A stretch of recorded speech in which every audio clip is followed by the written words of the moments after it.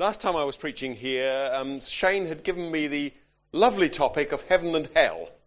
And I didn't quite complain, but I suggested that maybe I'd been given this topic as some kind of payback for all the times when I've been given Bible passages that are among my favourites to preach on. And then the other week I discovered that this week I was going to be preaching on the Rapture and Jesus' second coming and the last things. And if there's a topic that's been cause of more disagreements, more weird ideas and more conflict than issues around heaven and hell, it's probably around the area of the Rapture, Jesus' second coming and the last things. The weird ideas are just everywhere. Because it is a long and difficult chapter. We're going to look at Matthew chapter 24. And why I popped out earlier into the office was to go and look for the pile of Bibles that we have for Sunday school, in the hopes that they weren't using them for Sunday school and I could bring them in for people who hadn't brought their Bibles. But they were in the other office, and by the time I discovered that, the children were already... So if you've got your Bible, or your phone, or your tablet, or whatever, please turn to, which is pretty good going. Right, Stephen. But let's look at it. Oh, no, actually, let's wait a moment while they give out the spare Bible. These things are made the wrong way round. They're made for women and not for men. And they're not made reversible. So, Matthew chapter 24.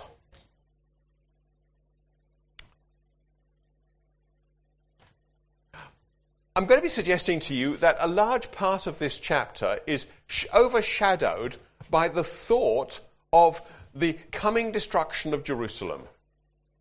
And you'll see as we read through the chapter how much of what Jesus says in this chapter is coloured by that event, which was, in his day, 40 years in the future still, but is one of the events that shaped the Jewish people and so shaped the early Christian people. Let's look at the first two verses. After Jesus left the temple, his disciples came over and said, "Look at all these buildings." Jesus replied, "Do you see these buildings? They will certainly be torn down. Not one stone will be left in place." And that's what in AD 70 happened. The Romans got fed up with Jewish people forever complaining and rebelling and engaging in a kind of guerrilla warfare. And they marched in with their legions and they overpowered the resistance. And they entered Jerusalem, and it's not quite true that not one stone remains on another. The base of that Herod had built for the temple, that remains. But the temple buildings themselves were completely demolished. Just ruins. So, how do the disciples respond to this? Later, as Jesus was sitting on the Mount of Olives is just across from the temple, and you can see the temple from the Mount of Olives. So the temple is still literally in the background to what Jesus is saying. As Jesus was sitting on the Mount of Olives, his disciples came to him in private and asked, "When will this happen? What will be the sign of your coming and the end of the world?" Jesus answered, "Don't let anyone fool you. Many will come and claim to be me. They will say they are the Messiah, and they will fool many people. You'll soon hear about wars and threats of wars, but don't be afraid. These things will have to happen first. But that isn't the end. Nations and kingdoms will go to war against each other, people will starve to death, and in some places there will be earthquakes. But this is just the beginning of the troubles." Notice what's going on here. It's quite interesting. Jesus has been talking about the coming destruction of Jerusalem, and in particular of the temple.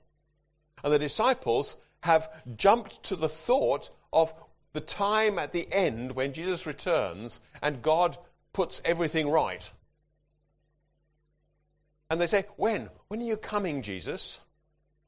And disciples have been asking that question ever since. When? When are you coming, Jesus? You know what yesterday was? What day? Yeah. Guy Fawkes. Well, it was, yes, that's true. What else was yesterday? It was Saturday. Yep, that's true. We've had true answers. What else was yesterday? No. I don't think so. Certainly not Lent, but I don't think Christmas either. No, not All Saints' Day. It was the 5th of November. 5th of November is the day when we remember, or don't, the events at Parihaka in Taranaki, where a peaceful village was resisting passively. They were doing nothing violent, but they were resisting attempts to take their land. And the imperial government sent in troops, armed troops, to that peaceful village. The large proportion of the people in that village were Christians. What do you think they were saying today, loads of years ago? When are you coming back, Jesus? Come back and put things right. When will it be? And that's what the disciples were doing. The world around them was falling to pieces. It was a mess. And they were saying, when, Jesus? When will you be coming back? And then Jesus says to them, there'll be lots and lots of people will come and claim to be the Messiah. Lots of them. Take no notice of them. None of them is going to be me. And he says, there'll be wars and rumours of wars and lots of trouble. There'll be earthquakes. But that's not even the beginning of me coming back. All that stuff, that's not it. Thank you, Jesus. That's very helpful. We didn't actually want to know what wasn't the sign that you were coming back. We wanted to know what was. When are you coming back, Jesus? Please, when? Come back.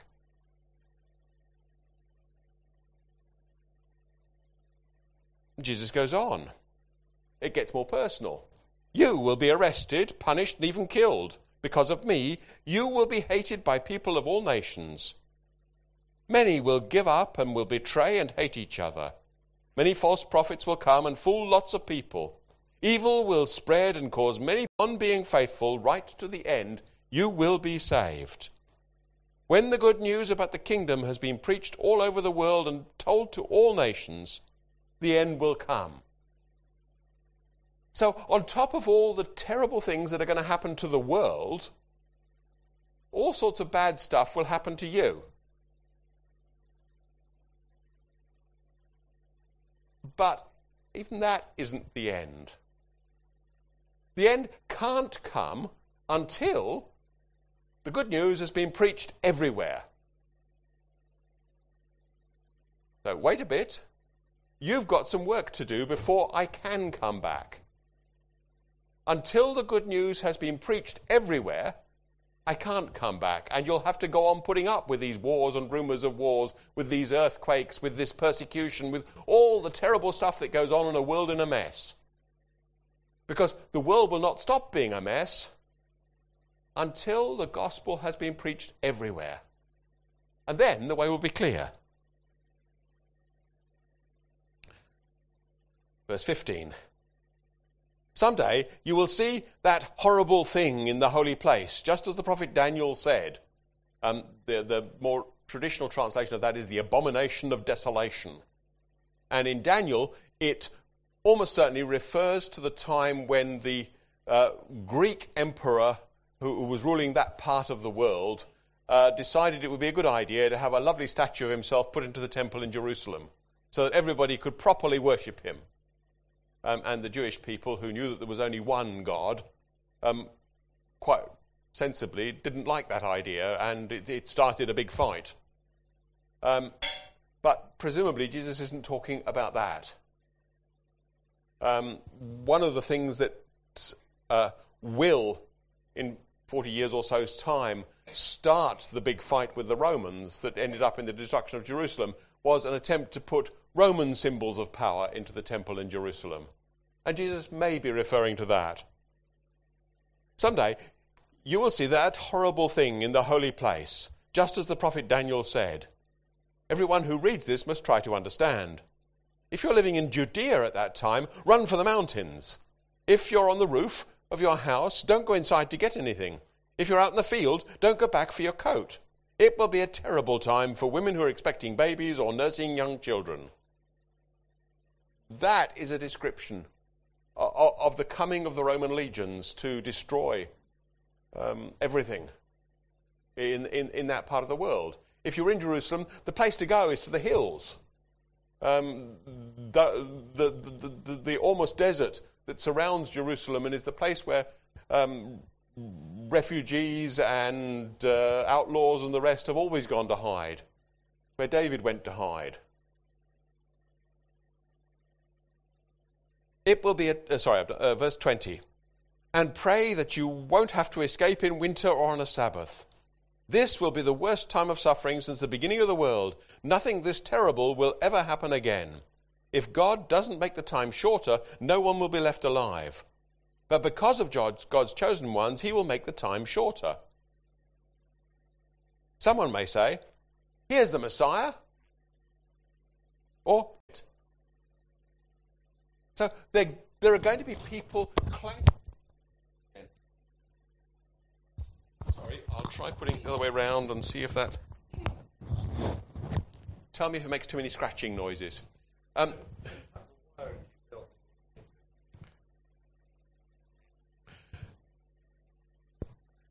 There are going to be people who will say, the end is now. And some of them will say, and I'm the Messiah, come back. Take no notice whatsoever. It's not true. Now, this sounds a bit odd to me, having only read this far through the chapter. Because presumably, if we applied that advice every time, when Jesus does come back, we would say of Jesus, it's not him. So there's something interesting going on there. And when there's interesting things going on in the Bible, it's always worth reading a bit more to see if reading a bit more helps you to get it. So let's read a bit more. Verse 27. Where are we? 27. The coming of the Son of Man will be like lightning that can be seen from east to west.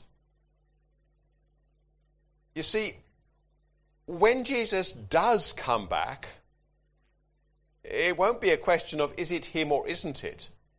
This will be something that everyone will know, from east to west.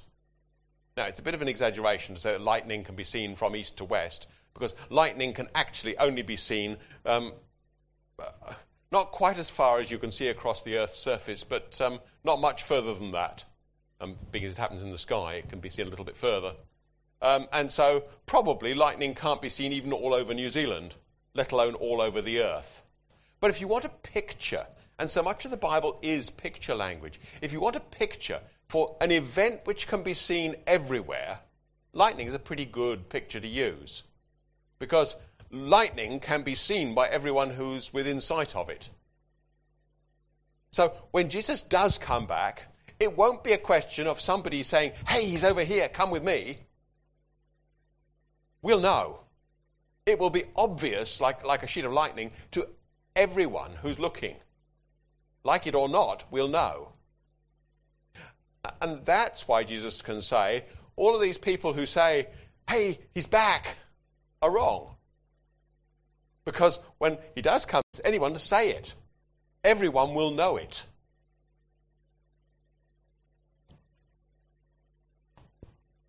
And then there's that odd verse, where there is a corpse, there will always be buzzards.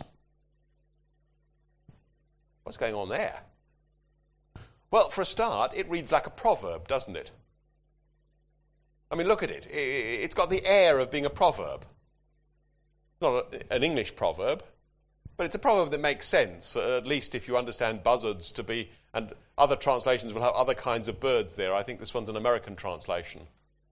Where there's a corpse, there'll always be vultures, is the way I would have translated it. And it sounds like a proverb. So Jesus is quoting a proverb, and the proverb is saying, where there's a corpse, there'll be birds of scavenger birds coming. What's that all about? Well, I think that's all about all these people who will be saying, here he is, he's over here, come with us. Who are treating our world as if it's a corpse, and they're scavenger birds. Because everybody is going to want this return of Jesus to happen, people will play on that and use it. But they're not up to any good. They're like scavenger birds. They're like vultures. If you go to the next slide, please, Stephen. Moving on, because we've got 51 verses, so we're only about halfway. Verse 29. Right after those days of suffering, and then in this Bible, the next little bit is printed indented. That's because what Jesus is doing is quoting the prophets. And it seems to be a mixture of bits from, mainly verses from Isaiah. The sun will become dark, and the moon will no longer shine, and the stars will fall, and the powers in the sky will be shaken. Now that's pretty dramatic. And what Jesus is quoting is passages from Isaiah and from Joel that are describing terrible events which will happen in the future and which everyone will see. These are not things which happen in a corner. These are things which everyone will know about. And as a result, they're described as happening in the sky. Because what happens in the sky, everyone knows about. Then, verse 30, a sign will appear in the sky, and there will be the Son of Man. All nations on earth will weep when they see the Son of Man coming on the clouds of heaven with power and great glory. Now again, this has to be picture language. Because physically, there is nowhere, no direction from which Jesus can come where every nation on earth will be able to see him. Think about it. There just isn't. No matter how high you go, there are some parts of the sky that you can't see from some parts of the earth.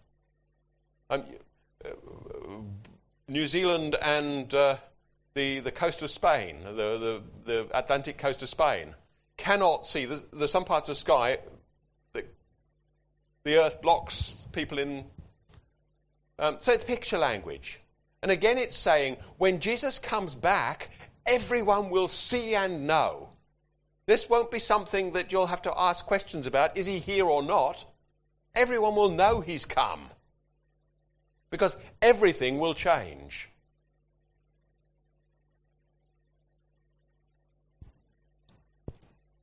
Verse 32. Verse 31. At the sound of a loud trumpet, he will send his angels to bring his chosen ones together all over the earth. So not only will everyone know that Jesus has come, but all of Jesus' chosen ones, all those who are in him, will be gathered together. Now, verse 32. Learn a lesson from the fig tree. When its branches sprout and start putting out leaves, you know that summer is near, which is great news because our fig tree has started to get leaves. And the last few weeks, you might think from the weather that summer is near. So, when you see all these things happening, all this stuff I've been talking about, you will know that the time is almost come. You see, wars, trouble, earthquakes and the rest of it, persecution, all of that, that's not the end. But it's a sign that hopefully the end is near. I can promise you that some of the people of this generation will still be alive when all this happens. Now there's a verse that poses problems and we scratch our heads over. Alan's obviously been scratching his head over it quite a bit. It's a really puzzling verse, because there is no one still alive today who was alive in Jesus' time. There's not some ancient Jewish person hidden in a cave somewhere, I promise you, who was alive in Jesus' time. So what's Jesus on about?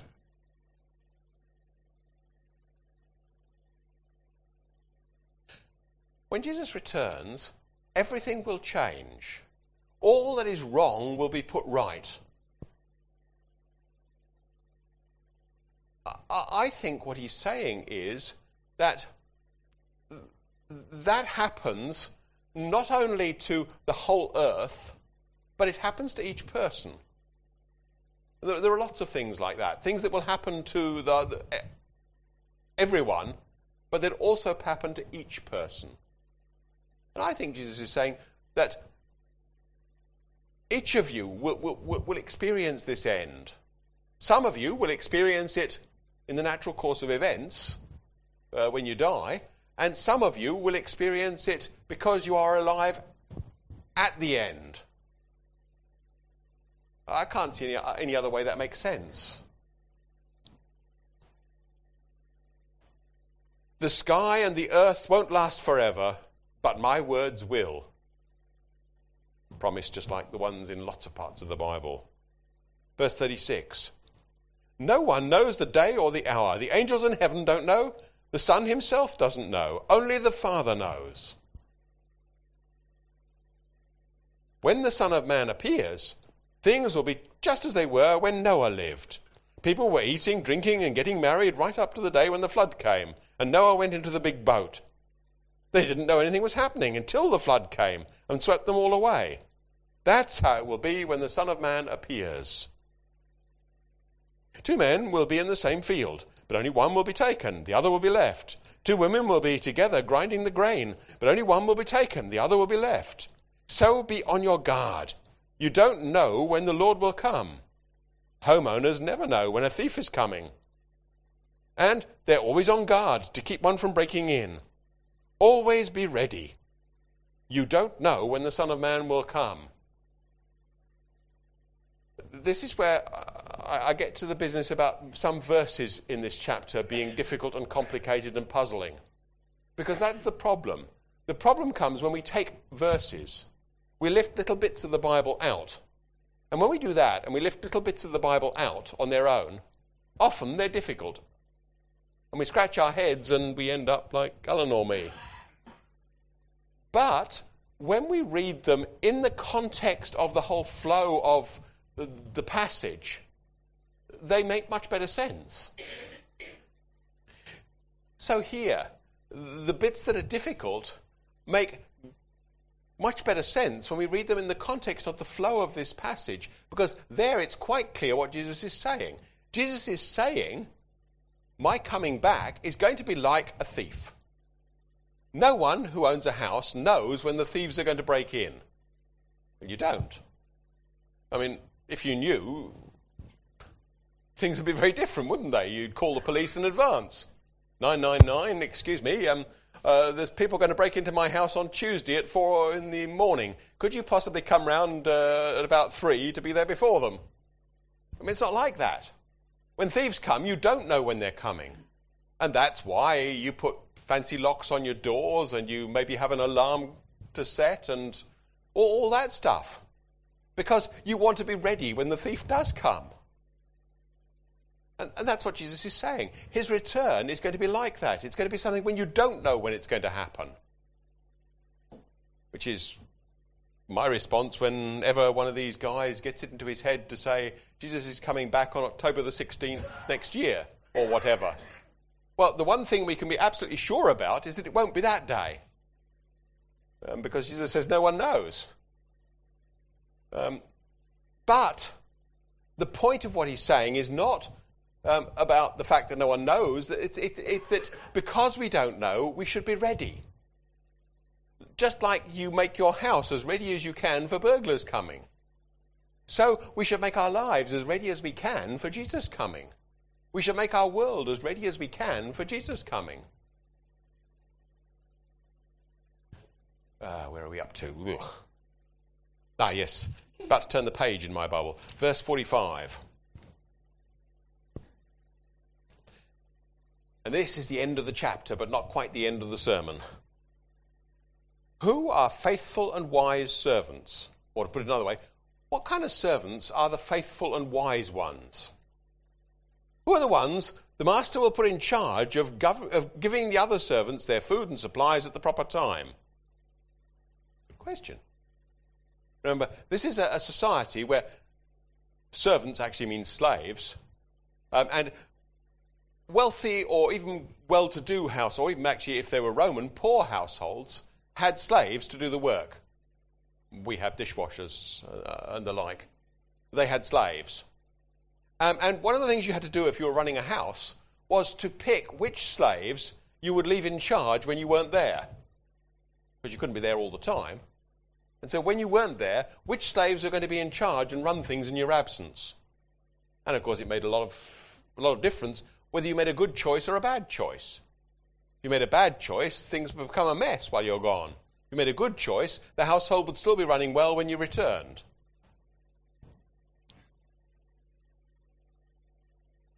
Verse 46. Servants are fortunate if their master comes and find them doing their job. You may be sure that a servant who is always faithful will be put in charge of everything the master owns. But suppose one of the servants thinks that the master won't return until late. You get the picture. This lucky servant's been put in charge, and he becomes convinced that the master isn't coming back until late tonight. So what does he do? What do you think he does? Or have you read it ahead in your Bible and you know? What do you think he does? Yeah, sits back in a chair and has a party. Or at least gets the other servants to... Well, let's see what Jesus says. Suppose that evil servant starts beating the other servants and eats and drinks with people who are drunk. If that happens, the master will surely come on a day and a time when the servant least expects him. So picture it. There's the servant, he's been put in charge, and he's been doing whatever he felt like, not doing his job, and suddenly, when he doesn't expect it, the master returns. Don't want to be that servant, do you? You can imagine how cross the master is going to be. And actually, in the Roman Empire, if you were the master and you had that servant, you would be quite justified in quite literally crucifying them. There were masters who did. The kinder ones put them to death more gently, or sold them into some kind of slavery that was even less pleasant than being a house slave.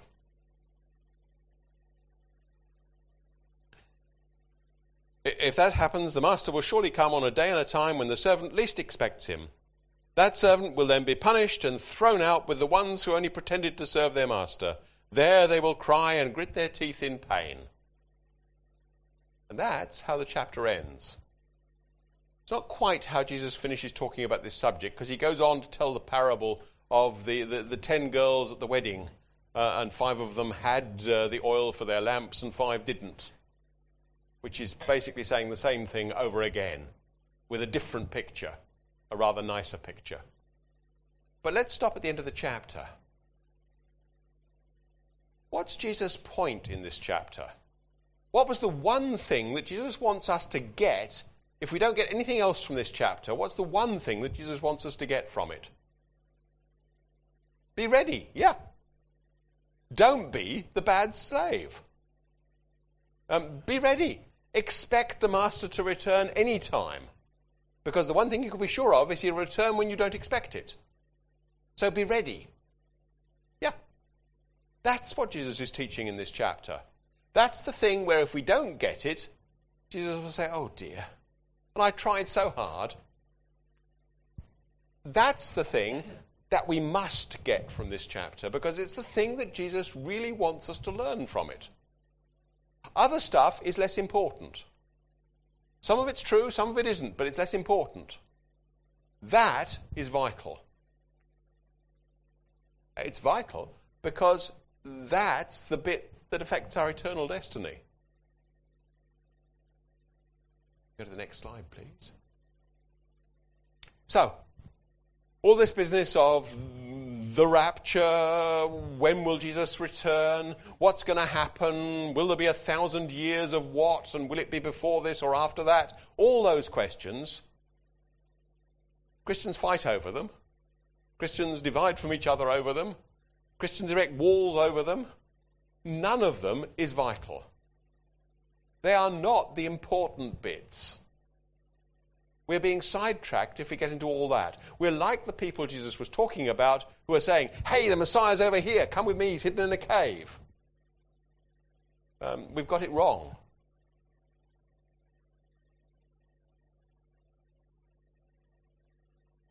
Not only that, but the really important things in the Bible are not said once or twice, they're said again and again. And that message that usually aren't. There's a clue. The details are not important. The central core truth is, next one please.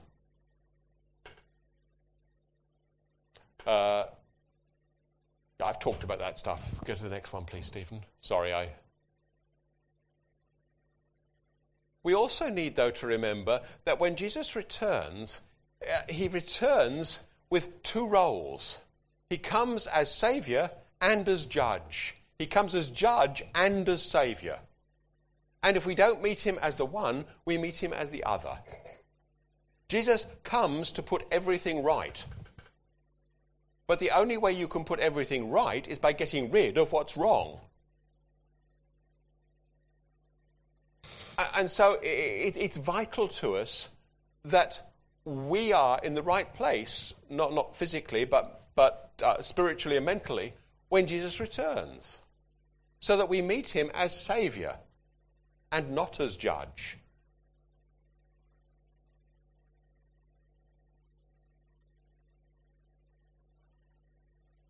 So all of that other stuff, including the idea of the rapture, with capital letters, which I haven't, yes I have, used there, that's all secondary.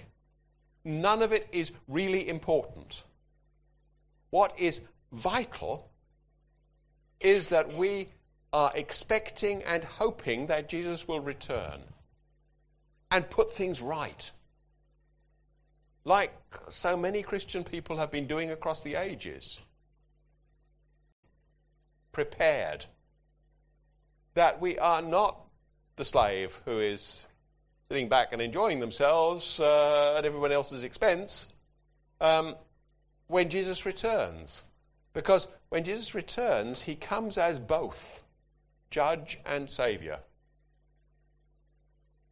Next one, please, Stephen. So, there's lots in this passage that's puzzling. There are lots of verses in there that were really puzzling. We paused at one or two of them, but by no means all of the difficult ones.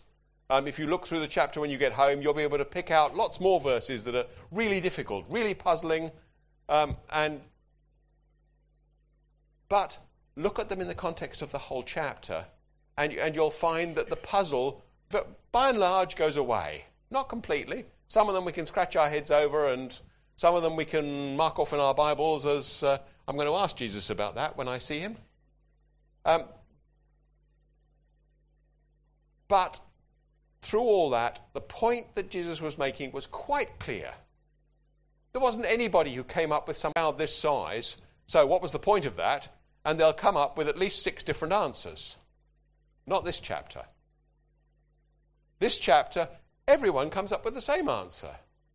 Jesus is coming back. We don't know when it will be. Be ready. That's the message we're to get from this chapter.